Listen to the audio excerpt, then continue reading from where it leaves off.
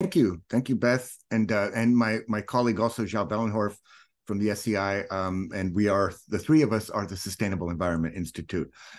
We have a special guest for you today, and we're very happy to actually have had Marta Segura here before. I won't say exactly a year ago, but it was in fact for the a very special event on urban heat. And in that case, we looked at the problems of heat stroke and people being affected, their health affected, and of course the death rate. Today we'll be visiting that to some extent, but we're with a real focus on urban equity, that is on the uneven impacts of urban heat on urban populations when it comes to, well, we'll see. That's exactly where we're going with this.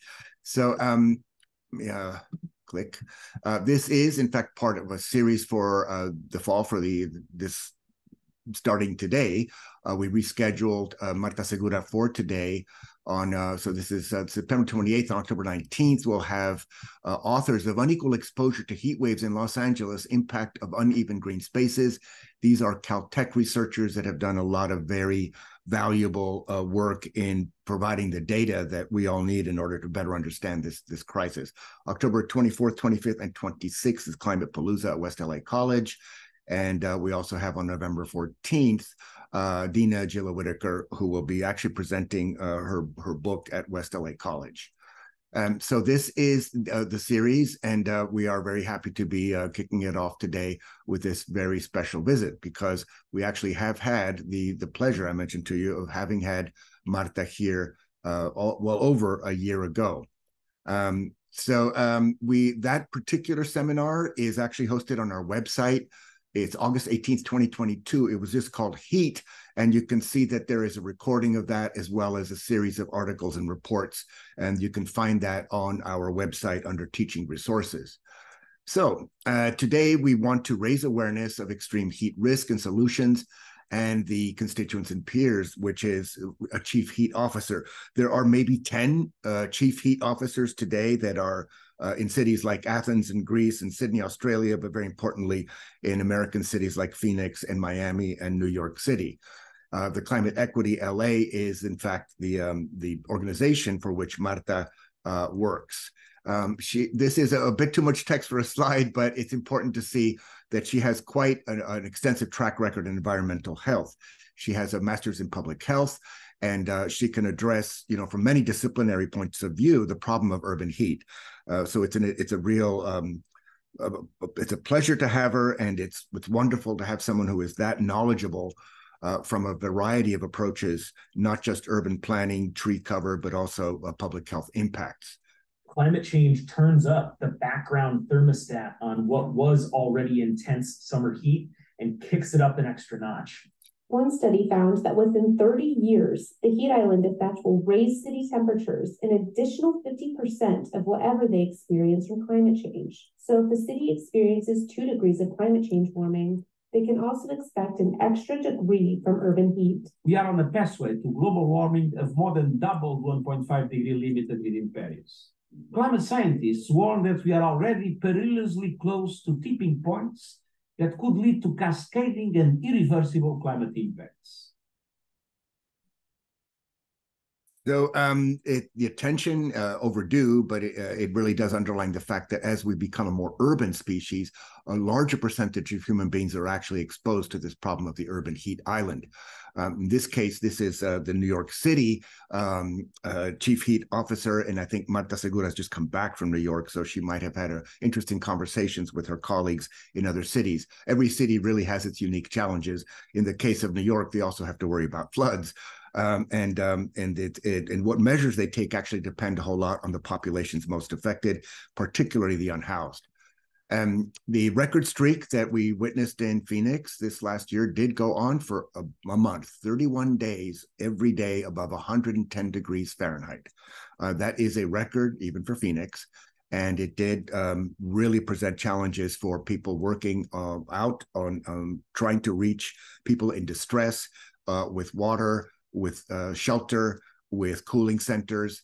And Marta will elaborate on that when we talk about what is LA doing in that correction. connection. So we are in Phoenix, Arizona, talking about the scorching heat. Now, it's not just here in Arizona, but we're outside of Valley Wise Hospital, where they're talking about an influx in patients suffering from all kinds of heat-related illnesses. We're talking about heat stroke. We're talking about heat exhaustion, as well as third-degree burns. The heat wave in Arizona is on track to break the previous record of 18 straight days of temperature surpassing 110 degrees Fahrenheit in Phoenix. Extreme heat now kills more people in the United States than any other extreme weather. Some of those most at risk include people who work outdoors, as well as unhoused people. All this comes as a UN climate change report found the Earth could pass a dangerous temperature threshold in the next decade that could make climate disasters so extreme we will not be able to adapt unless urgent action is taken to reduce carbon emissions. For more, we're joined by longtime climate reporter Jeff Goodell, whose new book is just out, titled "The Heat Will Kill You First: Life and Death on a Scorched Planet."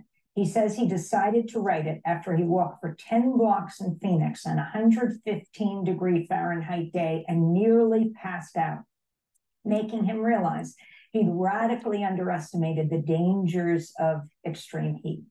Heat is the primary driver for this climate transformation that we're undergoing right now. It is this invisible force that is changing our world.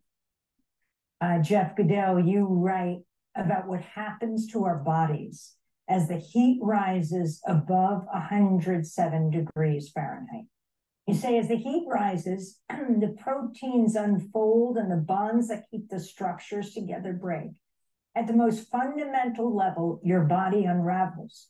Your insides melt and disintegrate. You're hemorrhaging everywhere. That is, in fact, what extreme heat stroke looks like at temperatures above 107 degrees. So Phoenix at 110 is quite significant. There's also the dimension that is being looked at, particularly in cities like New York and Los Angeles, of the effect that extreme heat has on people's mental well-being. And it doesn't have to be a person who's already challenged with mental illness. It's, as it puts it here, it singes the mind, not just the body. Increases in statistics show increases of violence, of suicide, of many very destabilizing experiences. This happens for people who are otherwise might be doing quite well. So this is the extent to which heat can really represent a major change for even those of us who don't have already changes. But you can see it complicates drug treatment. It is, in fact, a stressor all of its own. Urban heat islands affect human health, and it affects energy consumption. Those two things alone are enough to drive worldwide interest. When we build an urban area, we're replacing the vegetated surface and also the soil surface with this impervious surface like the paving material and the building material. By doing this, we're basically warming the urban areas, and this will generate a temperature difference, and that's what we call it the urban heat island. We find out that the urban heat island affected by several factors. The first factor will be the surrounding ecological context, and then will be the size of the city. When talking about size, we mean both the area of the city and also the population size of the city. And then will be the shape of the city and also the development patterns of the city. We used a variety of satellite data, both land surface temperature data from MODIS and also impervious surface data from the Landsat satellite. Impervious surface data is essentially tells us how much building material is on the land surface in order to study the urban heat island.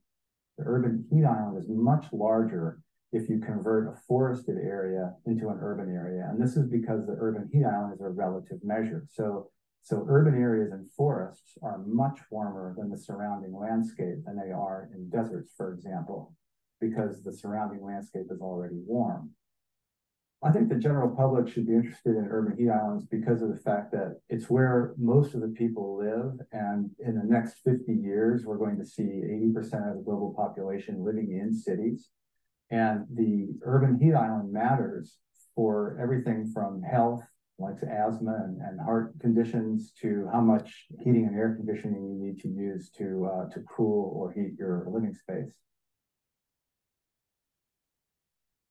So people in government who are trying to mitigate these extremes have various approaches, but the most significant dimension or variable in all of these things is income. And that is working class communities, communities that are in Los Angeles. We're talking about communities that are mostly people of color, that lack trees, that lack that cooling effect. And as you probably know, just from this last summer, the differences between a tree-lined boulevard or neighborhood on the west side of LA and what might be the experience downtown when it's 110 degrees might be as much as even 20 degrees difference. So addressing the heat island effect and addressing the challenges it has for public health is really tailored to, as we just saw, you know, what are the features of the city you live in. For example, in Los Angeles, we don't worry that much about humidity, but other cities that have, like Miami, that have high levels of heat might also really have high levels of humidity, and that's a completely unique challenge to public health experts as they approach that affected population. We will be upcoming sharing with you the work that's been done at Caltech that actually measures for the city of Los Angeles what are the median household income, and as this correlates with land surface temperatures. And you can see that there are spatial patterns for Los Angeles based on income and on degrees Celsius, with the, of course, the Antelope Valley, Lancaster, Palmdale registering some of the highest temperatures, but not to be left out, our downtown area is also. This has a lot to do with the ability of cities to absorb heat. Asphalt is dark, it absorbs heat. Rooftops of buildings are often tar papered, they absorb heat. Large parking lots with lots of automobiles reflect and absorb a lot of heat. All of that contributes to this phenomenon of the heat island. So in that way, we actually have to find ways to address that through, for example, tree planting. The EPA did put out a heat islands and equity report. All of these will be shared with all of you on our website. So these articles that I've been showing you will appear there, as well as any kind of recent government reports.